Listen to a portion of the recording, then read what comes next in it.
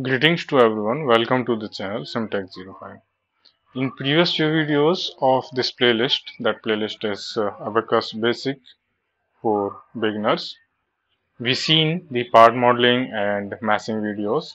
We also utilized the assembly module to make a complex part. If you're not gone through those videos, I highly recommend to go through those videos of the part modeling, assembly and massing. Then only come to the next video, this video. So in this video, we are not going to run anything. We are not going to model anything. We will just take an overlook on the all modules. The beautiful part in the Abaqus that we have a separated module for everything, and those are associated, those are linked with each other. Let's say I want to create part, so you have to go in the part module, then you can create part, 2D part, 3D part, solid part, cell part, rigid part. Apart from that, Euclidean domain you can create. You have to just click on create and the definition will be available with you. If you're not aware to this definition, again go to the previous video. There I explained everything. I will provide link in the description. So I have here multiple parts like plate and this base rollers and this tool part. Okay. Here I'm trying to explain the 3-point bending component that will look like this. So this is my assembly module. In assembly it will look like in this way. So again, I'm not going to switch directly to the assembly. First part module, and in part module you not only able to create 2D parts and 3D parts, but you are able to create the points and lines. You are able to create the axis system and you are able to split your geometry, trim your geometry. Here we have splitting options. See, those all are the geometry creation options. Apart from, you have here some mirror options or fillet options like you can provide in CAD software. Here also those options are available. There we have some feature suppression options, then we have splitting options, geometry splitting options. Geometry means solid, cell, all you can split. Like you have here partition options for edges, faces, cells. So it's depend on your requirement. Based on that requirement, you can split. Like this solid cylinder is splitted from here. So I split it using these options. Okay, you can utilize those options. Then you can create the axis system and point system and planes. Here you have point options, data axis options, and datum options and plane options. And then some advanced geometry editing options you can utilize. Just go to this options and you have here geometry editing options. If you have any stitching issue, means the geometry is not perfectly joined, then you can stitch, you can repair small gaps, and you can merge the multiple surfaces. All those things you can perform. Here it is for edges, here it is for face, and here we have for part. For part, the most of the things is automatically. So whatever changes you want to make, you need to make it on the faces, then you can convert into solid likewise. So these all definitions are available here in the part modeling. And lastly, we have mid surface extraction options also. Okay, so you can extract the mid surface up to some level, not in that much advanced level like in hypermesh, but up to certain level you can extract the mid surface. So this is all about the part module. After that we have property module. In property module, basically we assign the material, and better to say we create the material and assign that material to the different part. Why this part is not having any material? See, in the property module, whatever part we have, that is visible in two color, either in this color or in gray color. Gray color means there is no property, and this color is representing the properties assigned to the component. Sometime red color also visible. Likewise, let's say I am deleting this plate property, click on delete. So red color is available. That means the property is assigned. See, previously the property is assigned, but due to some error, I deleted the assigned property. So this red color will be visible to you. Okay. By default, this property module having the property default visibility. If I click on the part default visibility, that's mean we have color according to the different part. And if you want to see the color, just click on this color dialog, and here the basic roller component having some different color. Likewise, this is the basic roller color, and different component having different color. This tool component having some different color. Likewise, so not only the material creation and property assignment, you can create the section, you can create the layers of composite, you can define the direction of the material. Okay, here it is for the composite options, here it is for the direction, material orientation and direction. You can extract the skin and stringers. So again we have same suppress and generate feature. Here we have here some line and point options, and then common splitting options, and common this point and axis create options, and plane create options. So these all options are very common in almost every module, but important aspect is the property module is to generate material property and assign the material property to the respective component. If some component are in 2D, then we need to define the thickness to that 2D component. If some component are in the 1D, means line you have only, then you need to assign the cross-sectional area. Like what cross-sectional area I have this box size cross-sectional area, circular cross-sectional area, ILT section, or so on. So this is all about the property module. Assembly module you already know. You can call multiple parts in the assembly and you can arrange them in a specific way. Like here we have multiple parts, 3 parts we have, all having same blue color. But if you go to the part, see, I'm talking about here visibility. Visibility not per the assembly, visibility per the part. Now the part color will be according to the individual part, not according to the assembly. Now you can identify these two blocks are belongs to same part, this plate is belongs to one part, and this tool is belongs to one part. So if you want to know more about the assembly module, I already uploaded video on that. I created some advanced structures, especially that tower section and some civil type of structure. Those we can very easily create in the Abaqus itself. So go to the assembly module and you can utilize these options. So here we have another options like circular pattern, rectangular pattern, translate, rotate. Then we have some constraints here, we have boolean operation here, and again the same common features. Okay. After assembly, now we have step module. That is very important. The step module is represent what type of analysis you want to perform. If you go to the step manager, you have here one step that name is bending. This is only the name. Okay. The procedure, the type is general static step. After that we have here NL-geom that represent nonlinear geometry.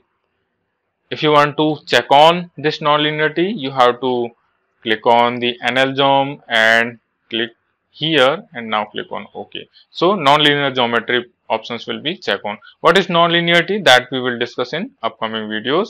Then at last we have time period. For that we want to perform the simulation. For 1 second I want to perform this simulation. This punch will bend my plate for 1 second. From here to here it may bend, and this phenomena will take place in the 1 second. So how to create it? Go with the create and static step, any name you can define, and click on continue. Likewise you can create. Okay, I am going to edit existing one. If you want to edit existing one, just click on that edit. So it asks for description. If you want to define any definition of this, you can, for your understanding point of view only, you can define here. The time period, as I mentioned, the event time, then nonlinear geometry you can on or off from here also. I'm going to off it, again re-edit. Then you have stabilization options. This also we will discuss in few upcoming videos. Including heat effect, that is also not useful for now. We will take some example on that also. What is important? Important is increment. First is total time period, total event time, and then second is increment. Here it is saying increment is automatic or fixed. So 95% or 99% time you have to utilize the automatic options. That's mean software will decide this increment according to the convergence. Okay, what is convergence? Let we will discuss. Maximum number of increment. See, when this component, this tool component bend this particular plate from this point to this point, it will not bend in the one increment. It will bend it in the increment size of 0.1 that we defined.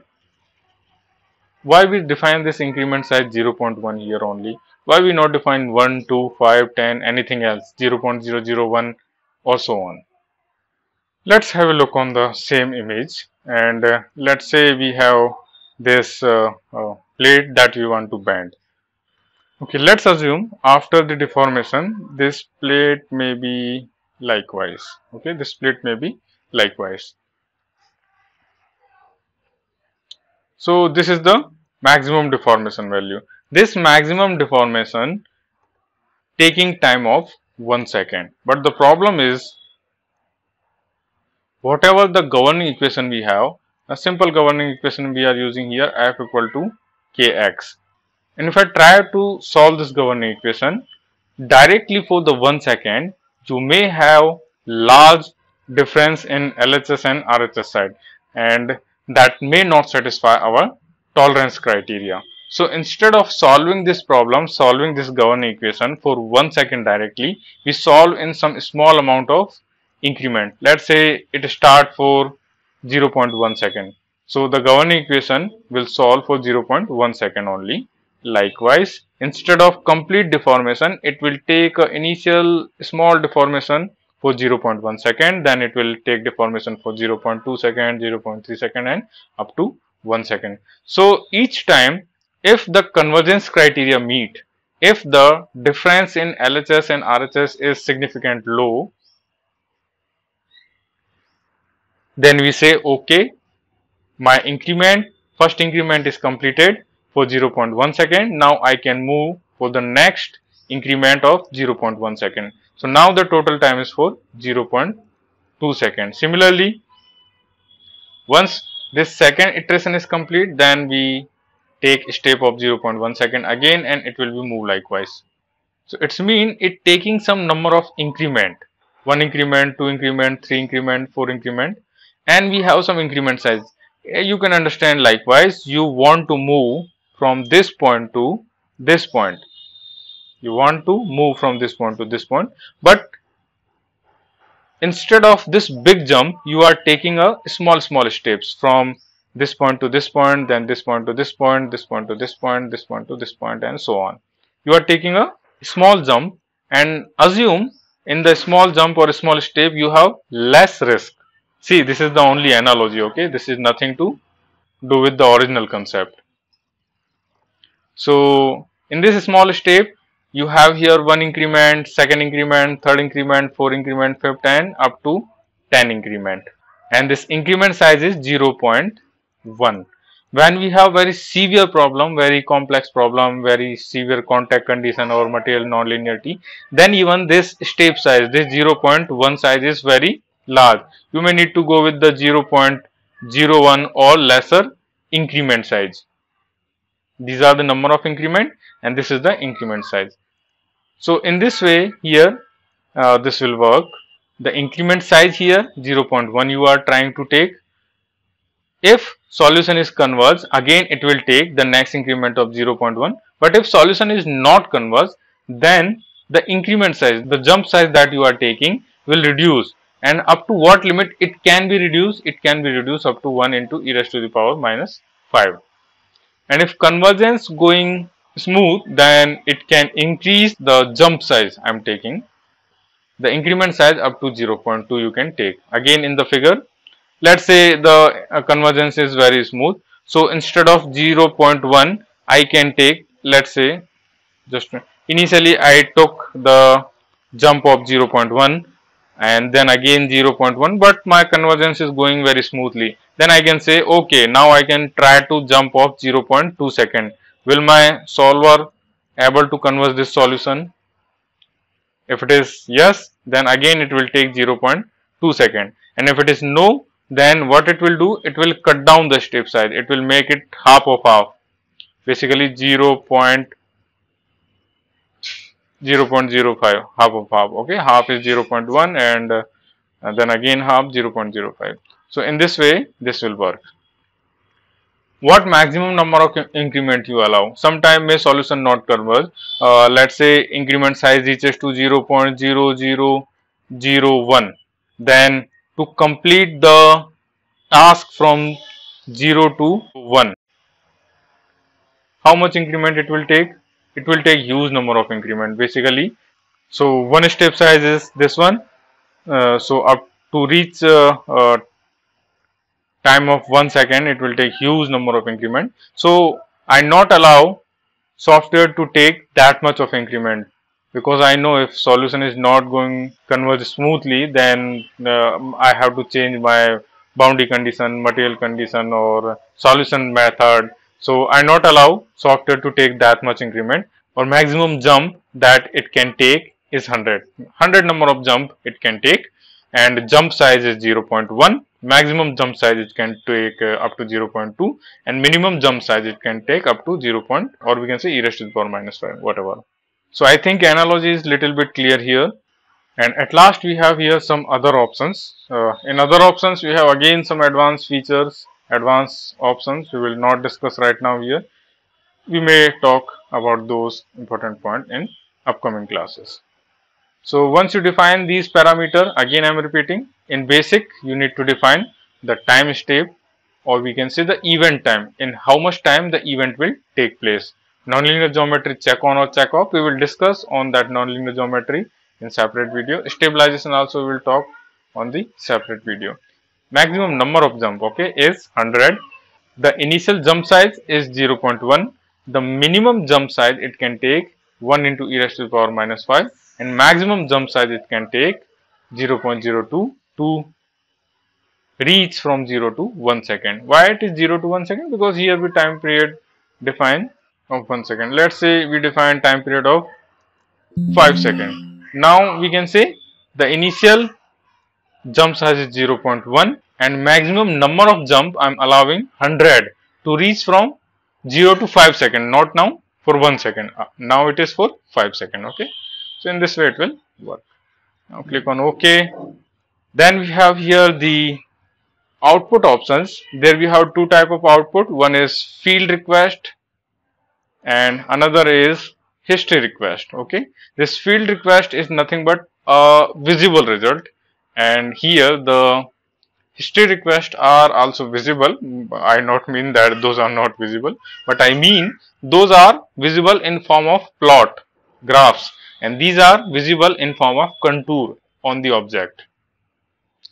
When you click on edit, here we have default output request, say pre-default output request, but you can define manually. Let's say I want to define the contact stresses as well as edge to surface pressure, then automatically from predefined to selected from list below it will move. Similarly, not only von Mises stresses, equivalent von Mises stresses I want to check. I want to check the transverse shear stresses, triaxiality I want to check, and so on. Okay, so in this way it will work, but not mean that all parameter you requested for the output and all will be visible. Sometimes your analysis is not compatible to give the output request. Okay, so mostly you have to use the pre-selected default if you are beginner. So these are my history and field output. Then we have interaction. Interaction is something that will tell the components how they will treat with respect to each other. See, here we have multiple components. So how this base component or this base will treat the plate, whether it is frictionless contact, whether it is frictional contact, where they are rigidly connected to each other, where there is any connector between them, So these all things, how the multiple component interact with each other. Mostly in interaction we have to define those parameters. Sometimes interaction are needed for individual component also.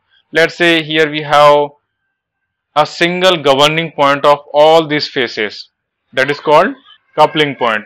So you need to define coupling point, rigid body you can define here. Okay, those are all parameter you can define. Apart from these basic point, we have some advanced features like special tool and crack options you can define, seam you can define, inertia parameters you can define, spring and dashpot you can define. You also have analytical field options and discrete rigid field options, volume fraction tool options also available here. So most of the advanced features are available over there.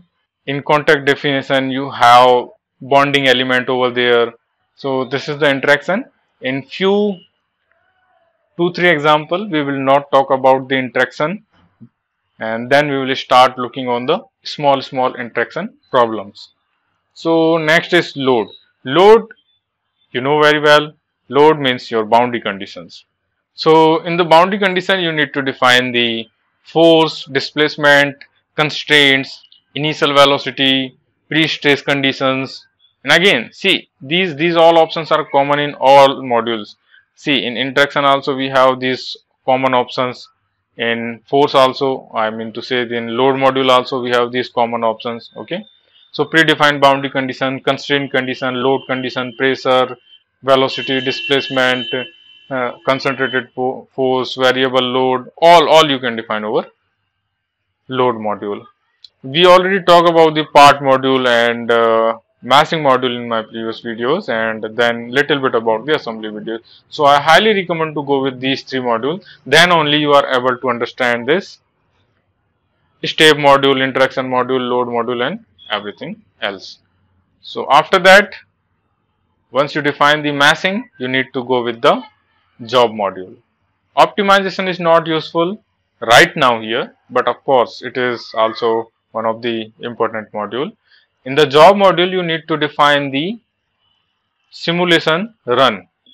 It's mean the simulation that you already defined in the step and in the boundary condition, how you want to carry on this simulation. Okay, let's say create one job, let's say name of job 3, then define the source. Here you have model as your source, you have multiple models. Let's say here you have one component as means one assembly for 3-point bending test, one assembly for 4-point bending test. So you may have multiple assemblies in your models. Here only one model we have, model 1. You may have multiple model. Let me show you. This is the only model 1. You may have multiple model. So you can define multiple model. Let's say it is from model 1, model 2, model 3, model 4, or so on. This is your source model. Name and click on continue. Then the important definition is here parallelization. Parallelization means number of cores that you want to assign to your simulation. Let's say 4 core, 5 core, 6 core you want to assign. These cores basically are system dependent. Let's say my system having, just press Ctrl Shift and Escape button, task manager, and here go to the performance module, go to the CPU. In CPU I have here 8 cores. See, there are logical process and cores. So always define number of cores, not number of the logical process. I have 8 cores in my system, so define 8, maximum 8 cores here, over here. GPU acceleration if you want to use, that's mean the cores of GPU also you want to utilize to run your simulation, then you can utilize, but for that you need some extra software that you need to install. Okay. Memory tab is also important. Let's say I have some RAM in my system, you can check over there. Here I have total, yes, here I have total 24 GB of available RAM. Almost 7-8 GB RAM is used by the system, and the total RAM is 32 GB. So how much percent of the total RAM I want to utilize? Let's say 90% of total RAM I want to utilize. So 90% of 32 GB I want to utilize, or you can restrict it in value. Let's say not more than 10 GB. Okay, not more than 10 GB. This is useful when you running a multiple task in your system or you are working on the server system. Let's say server having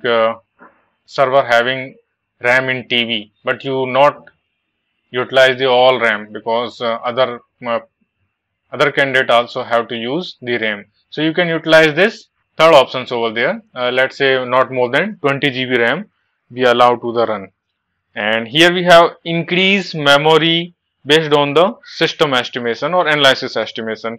Means when analysis required more RAM it can access.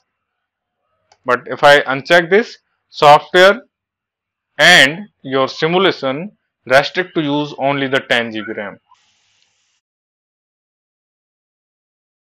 Other parts also important, but we will discuss those things in other videos. Okay, now click on OK. Then you need to just submit your solution. Before submission, you need to check the data. If any input error is there, input errors means let's say some missing data, property is missing, some wrong data you feed it, and then it will tell you the error, but it will not tell the convergence error. Okay, convergence error you will get only after submission of the job. And the monitor is something during the process and after the process you can monitor the simulation, how the simulation performed. You can see here. So here 10 increment are performed for this simulation as I've told you here in the step. Just have a look on the step. Initially it was for 1 second. Initially it was for 1 second. Okay. So now compare it with step. See, the time period is 1 second. So you can see here the total time. Total time it will going from 0.1 second to 1 second. Initial increment size is 0.1 and you can see over here initial increment size 0.1. Sorry. Initial increment size is 0.1 and here it was also 0.1. The problem is solved for this condition. Okay, so maximum number of increment I allowed 100, but the solution took only the 10 increment because there is no convergence issue. Okay, if any convergence issue, then it will say attempt u. Okay, 1u, 2u means one attempt, unattempt, two unattempt, and in this way it will show. So obviously this solution is very easy, only in 10 increment completely solved. We allowed maximum increment 100. So that's all for this video. Here I am not solving any problem. Instead I tried to show you the basic concept of the simulation of general static step. Here in the step module, we took only general static step. Lots of step we have. So no need to worry about all those steps right now. You have to use only the general static step. And why we are using general static step, in which cases I have to use this step, in which cases I cannot use this general static step, we will see in the next videos. So we just see in the modules here. Okay. So thank you for listening. That's all for this video. We will meet in the next video.